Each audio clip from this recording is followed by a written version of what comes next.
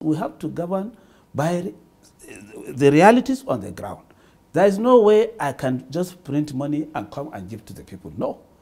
There is only one or two ways that you can get money in order to execute government programs or to run the government. One is the statutory allocation, which comes from the federation account, and I've given you an analysis of that.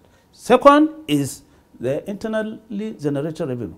Gombe, as I said, doesn't generate up to 300 million per month, and we are 3.2 million people. So if we cannot generate that money and we cannot get it from Abuja, then why else? Because people listening to you now would ask the question, how come Gombe cannot generate more than 300 million naira a month? Bad governance and poor practices that refuse to allow us to, one, tax the people correctly, two, apply the little resources correctly.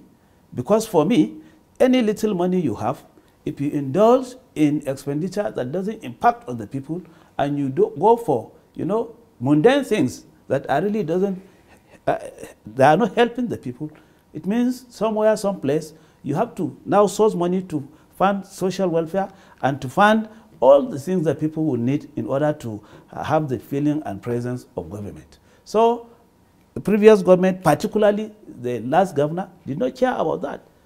His concern was not more on the human capital, but on flimsy white elephant projects that are not really touching the people.